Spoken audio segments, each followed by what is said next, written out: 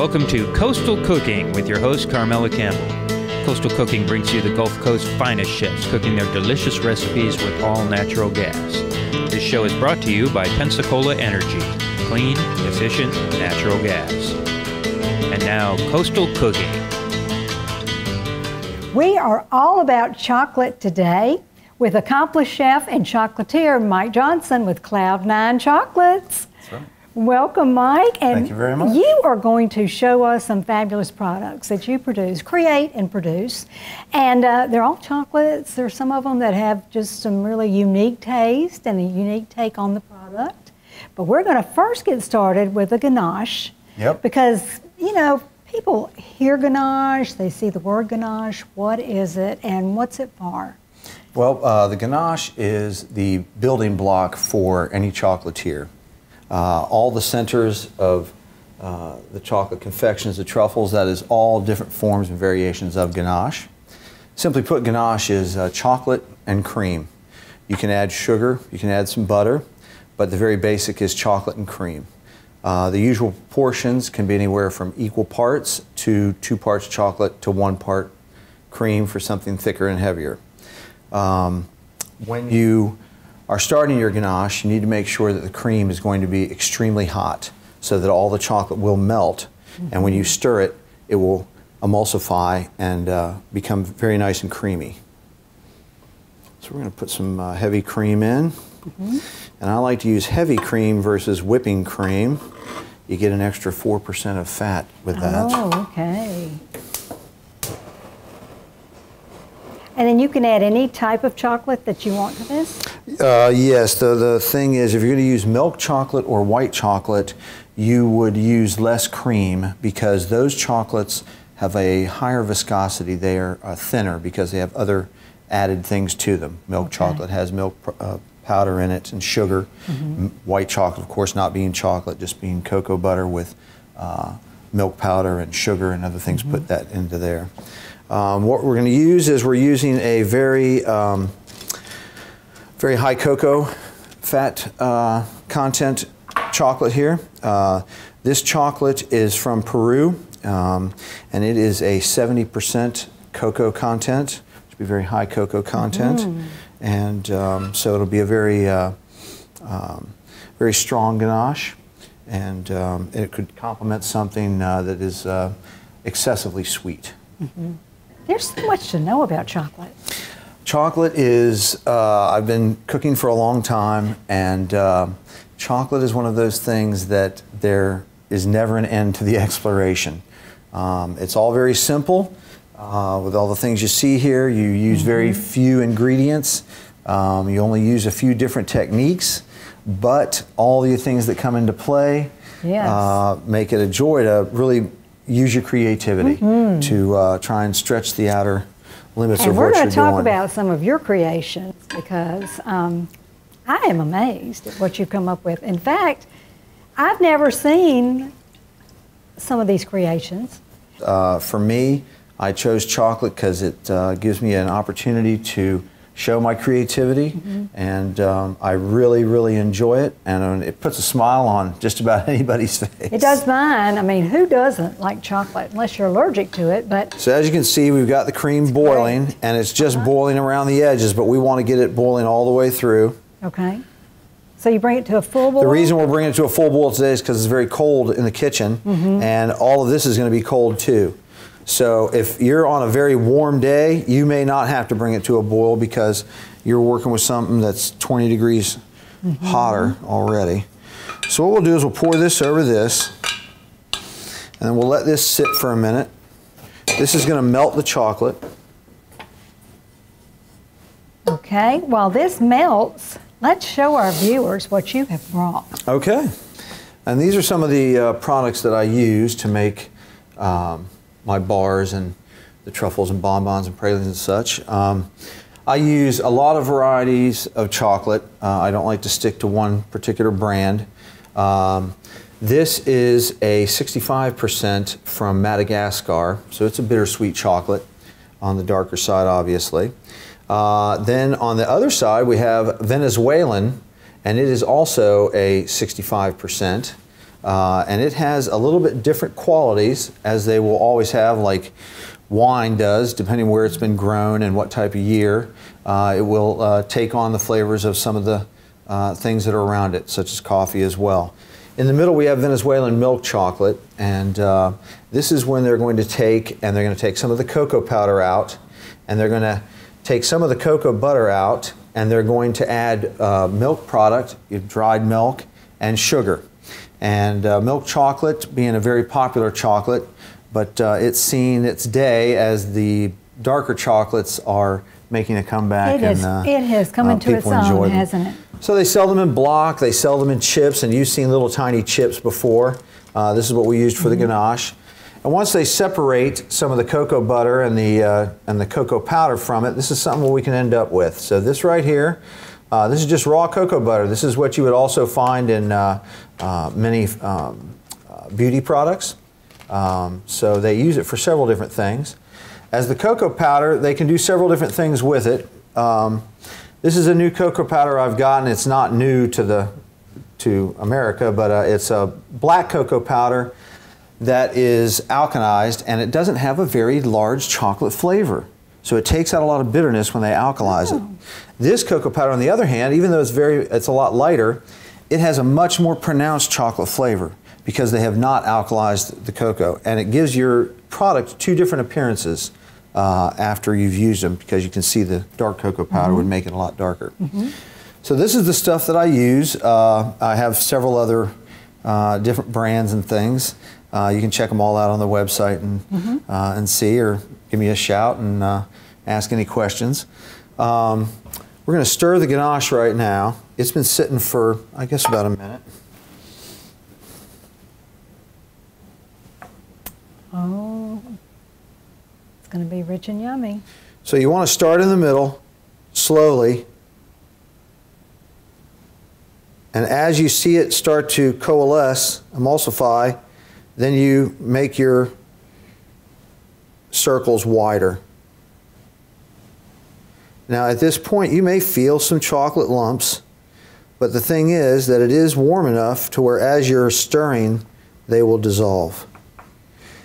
If for some reason you did not heat up the cream enough, you can, forgive the pun, fudge a little bit and put it in the microwave for about 5 seconds, pull it out, stir it, 5 seconds, pull it out and stir it until it's just melted. You do not want to get it too hot, otherwise the chocolate will break, and then you will be stuck with oily ganache, which you could not use. So you're doing this very slowly. Well, you can do it slow or quick. You know, if you get it done quicker, that's better. Oh, it is better? Yeah. Oh. So there you have it. That's great. And so now we're going to let this sit, and it will start to set up more.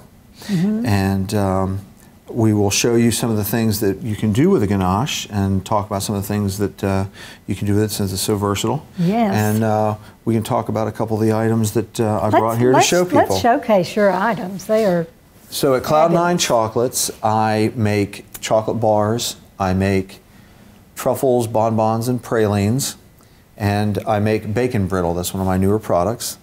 And I have several different sizes. You can go to my website and see all the offerings. But just to describe, I have 6 different kinds of bars. I use milk chocolate, white chocolate, 69% dark chocolate. In the truffles, I have 22 flavors. I like a variety of colors. Some of them are hand painted, some of them are using transfer sheets.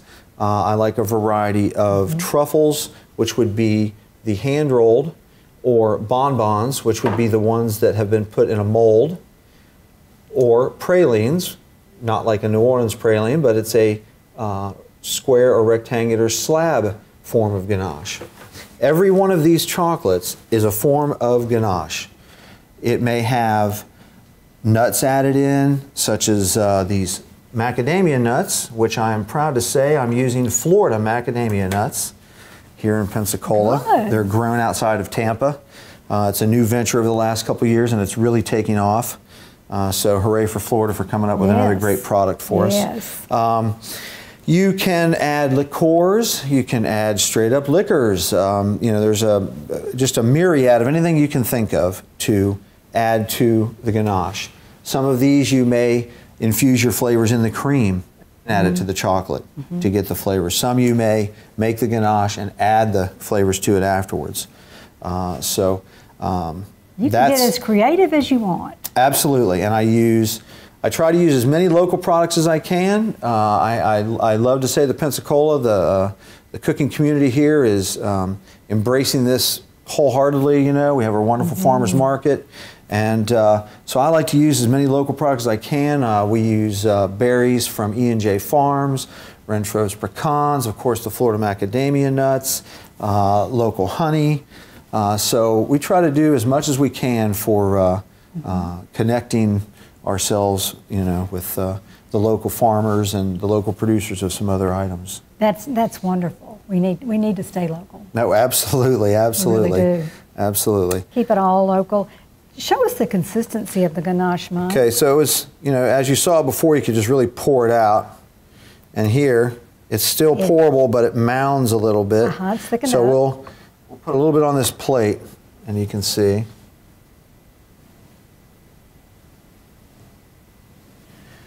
Now in this weather, see how it holds its shape? In this weather, in about 10 minutes, you'll be hard to pull the spoon out of here. It'll be setting up very quickly. In the creation of the chocolates, with the truffles, you want the softest ganache goes in the molded ones because they're already sitting in a shell. The truffles, the rolled ones, those will be a little bit thicker. And then the slab, the pralines that are in the rectangle or squares, their ganache is a little bit thicker and heavier, firmer. So it cuts easier and holds its shape versus the others. So when you are letting this ganache set, you have to make sure that you don't let it go too far, because if it sets up, you won't be able to scoop it, you won't be able to do what you want with it. So practice makes perfect. Practice makes perfect, and one thing about practice with chocolate, the mistakes do not hang out for long unless you scorch them. I know. You know? Well, there's so much more to learn. We need to take a commercial break right here. Okay. When we get back, we've got another special dish for you, and we'll tell you where you can buy all this great chocolate creations, so stay with us. Heat pumps don't pump much heat. In fact, heat from an efficient natural gas heater can be 30% warmer, and you can get up to an $800 rebate when you install one. Warming up to natural gas yet? Learn more at PensacolaEnergy.com. You have a choice. Energy that comes from burning dirty coal or energy from a clean natural source. Pensacola Energy Natural Gas. You have a choice. A bulky electric hot water heater that runs out of hot water, or a sleek tankless water heater that gives you hot water for as long as you need it. Choose a natural gas tankless water heater and get up to $1,000 in rebates from Pensacola Energy. To learn more, call Pensacola Energy today. We are ready to start our next dish with Mike Johnson, the owner of Cloud9 Chocolates. And Mike, this is using one of your products. Yes, it is. Now we're going to do a cocoa-dusted chicken breast with a bacon soy caramel made from my bacon brittle, served over spinach couscous. We'll start the caramel first, and I came up with this because sometimes in Florida the humidity gets to things like brittle and toffee, and it becomes a little more stickier than you would like. So I take that sticky toffee and put it in a pan, some water, and a little bit of soy, and then we reconstitute that. And when it's almost melted, then we'll add this cream and bring it down to the consistency that we would like. This bacon brittle is to die for. Well, thank you very much. Anybody that's a bacon lover will absolutely go crazy over that. Well, thank you very much. Yeah, I appreciate that. It is different, and it, you know, as far as riding the bacon craze, yes, you know, the bacon craze, people don't realize have been around here forever. People have always loved bacon with everything, And I do tell customers, if you like to put syrup on your bacon or sausage with your pancakes or French toast or waffles, you're gonna love that. then you're going to love this. Right. So this is a new thing for me this year, and it's been going very well, been very well received, and I'm figuring out that there's more to just eating the brittle. Now we can come up with something for more of a savory application. So while this is going, we're going to go ahead and sear off the chicken breast and then put it in the oven to finish it off. And what we've done is we've taken some of the black cocoa powder so that we don't get as a bitter taste from the chocolate part of it. And we've mixed it with chili powder and salt and a little bit of garlic and some black pepper. And we're going to sear that in some butter. And then after that, we're going to saute up some spinach and mix in some couscous we have made, and that'll be the base of it. So let's get this going real quick. Sounds like quite a dish. It's a very fun dish, and people don't think much about cocoa powder being a intricate part of the dish. You can use it instead of flour in some instances for seared meats or scallops, or as long as you don't put too much on, you won't have much of a chalky flavor. So we've got this going. Well, you've seen some of it in chili recipes. Absolutely, chocolate and chili, and of course, the traditional mole. One mole anyway that has chocolate in it. And that is actual chocolate, unsweetened chocolate, not cocoa powder. There's also different sauces that we could be using some of this bittersweet chocolate with to add another dimension, to round something out, so to speak, to give it that, I wonder what they're cooking in there. Yeah. Okay, we're going to put some cream in there. And we will let that simmer away. I think we're ready here. Our chicken. Yeah.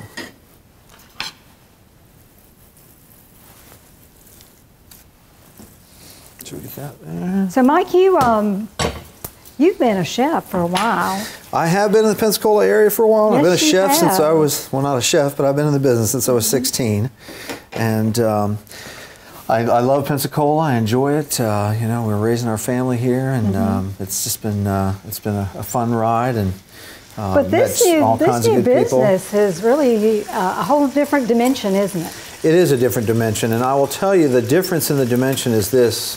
Anyone who's thinking about their passion turned into a small business, like I try to tell people, I'm a chef, I'm a chocolatier, I'm not an accountant, I don't know about packaging. There's so many things to learn in the world of small business when you're putting out any food products.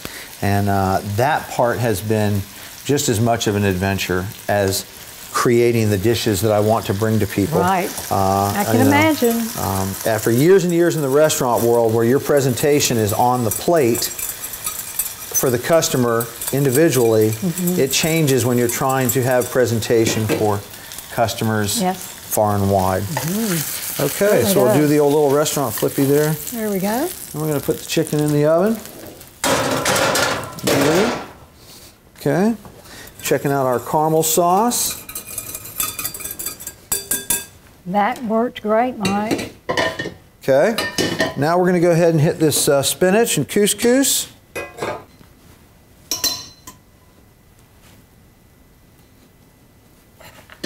Start with some butter.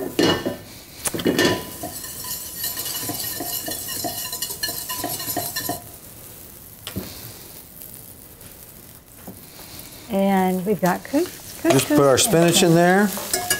Actually, I'm going to season it with that cocoa powder salt mixture. Really? Yes. When using the cocoa powder, it definitely stains your hands, so be ready to wash your hands a bunch. What does this do to the spinach? Well, there's several, there's several ways to go about it. You can wilt it, which is high heat, and you're just going to saute a little bit. That would be wilted, taking it off. You can saute it, you can cook it slowly. Or me, I like to saute it on a high heat because it evaporates the water quickly, leaving the texture of the spinach more intact rather than a little mushy. Okay. Okay, so we got our spinach. And you've already cooked the couscous. The couscous is already cooked, ready to go. We'll toss, toss. Such a delicious grain. Yeah, it's one of my favorites.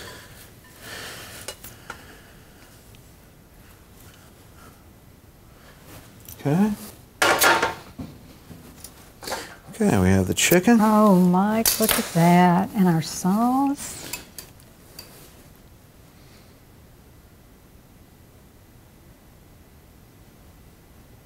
I can't wait to taste this. I've tasted the bacon little, so we'll see. Look how beautiful that is. Let's put it right up front. And then we'll talk about our nuts that we've got, macadamia nuts. Alrighty, so a little snacking thing that I'm working on right now is using the Florida macadamia nuts and taking the black cocoa powder, like you saw I did another mix with, and extra chili powder. I'm using Guajillo chili powder, kosher salt, a tiny bit of sugar, brown sugar or white sugar is fine, and the mixture is equal parts chili powder and cocoa powder, and then the other to taste. So I take the nuts and I toast them off just a little bit, take a little bit of butter, just enough to coat the nuts with, melt it, toss the nuts in that, and then sprinkle the seasoning mix on them, and then bake them in the oven at 300 degrees, 350 degrees, for enough time to where they're cooked and toasted and ready. They will still be a little wet from the butter, but once you pull them out and they dry, they will get crisp and you will not have that butter taste on there, and all the cocoa powder and everything will adhere to it. Very unique flavor. Oh, delicious snack. Great snack to sit around the house, and very healthy as well.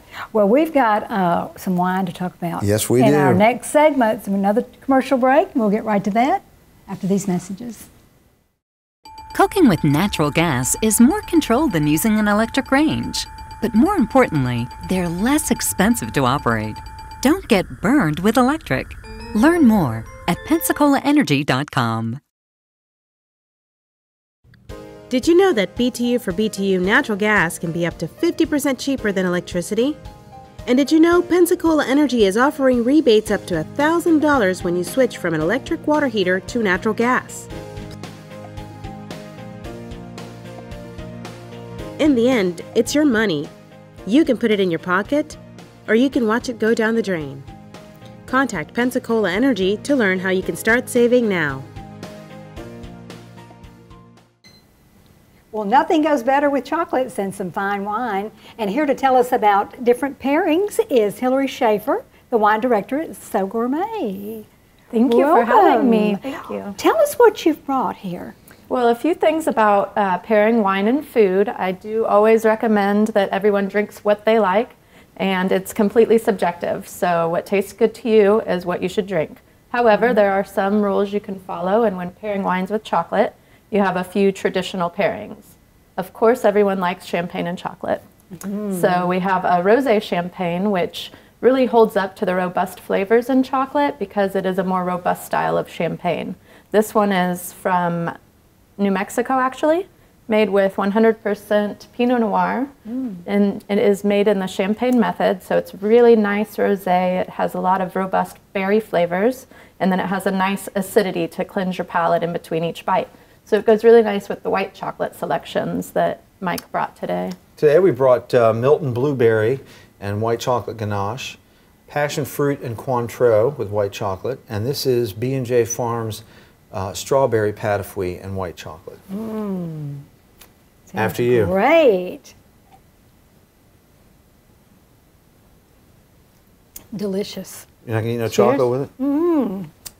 I might wait for that. I might wait for that. And what's our next wine? Next we have a Cabernet. This is a single vineyard Cabernet from Alexander Valley in California.